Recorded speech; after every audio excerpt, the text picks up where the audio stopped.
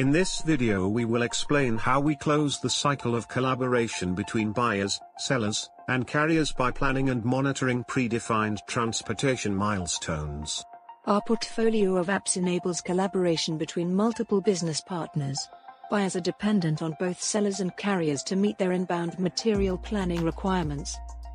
In the pre-shipment phase, the performance of the seller determines the adherence to the planning.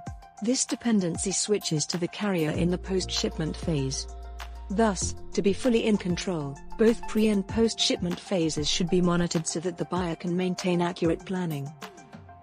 We agree on a predefined set of milestones before onboarding a carrier. Once a carrier receives a booking request, along with confirmation of the booking, they send also the planned milestones derived from the selected routing. Milestones concept enables forward-looking, whereas using only the shipment track and trace is backward-looking at events that have already occurred. Forward-looking enables us to proactively take actions against deviations from the original planning. When a shipment goes through its life cycle, the carrier sends updates against the planned dates for remaining milestones and the actuals when they occur. Deviations between the planned and actual dates are also used to measure the carrier's performance.